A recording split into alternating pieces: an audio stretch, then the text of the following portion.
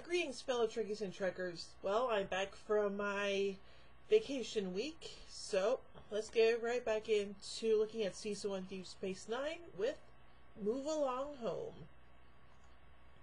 Deep Space Nine has the distinction of making first contact with a Gamma Quadrant species known as the Wadi. However, the Wadi show no interest in formalities and head straight to Quarks. The Ferengi initially sees the Wadi as a potential source of great profit, but when the Wadi Master Dabo and go on a winning streak, he has one of his waiters rig the game. The Wadi catch him and force Quark to play an honest game called Chula. Meanwhile, Commander Sisko, Dr. Bashir, Major Kira, and Lieutenant Dax find themselves in an abstract, dreamlike world. One of the Wadi appears and cheerfully yells, Move along home! They are faced with several puzzles, including a simple yet alien version of the human game Hopscotch.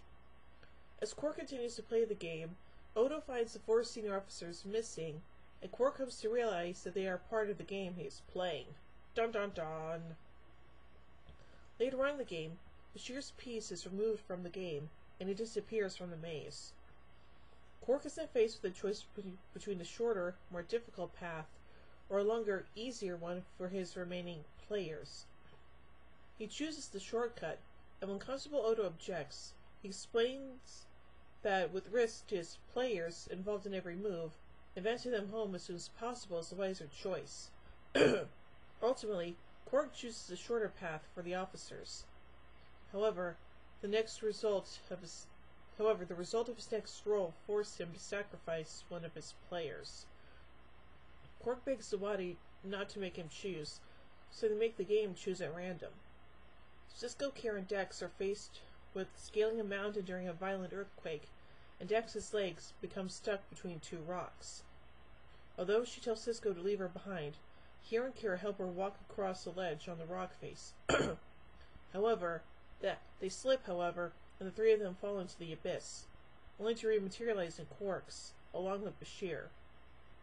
Quark is elated and begins to collect his winnings, but the Wadi explains that all his players are lost. The crew was never in any real danger. It's only a game, he laughs. Yeah, it's a game to you, but not to Quark. As Sisko is about to angrily confront the Wadi over what they have experienced, Odo interrupts and tells him that he would do better to talk with Quark first about certain confessions that were made while the game was in progress. The Wadi depart as Sisko turns his attentions to Quark. So overall, I say this episode is just kind of, it's not really one of the best of the first season. So, yeah. Of course, hey, every first season does have that kind of mediocre meh episode anyway. So overall, I give Move Along Home 2 warp cores out of 5. Well, tune in a little bit as we take a look at the Nagus.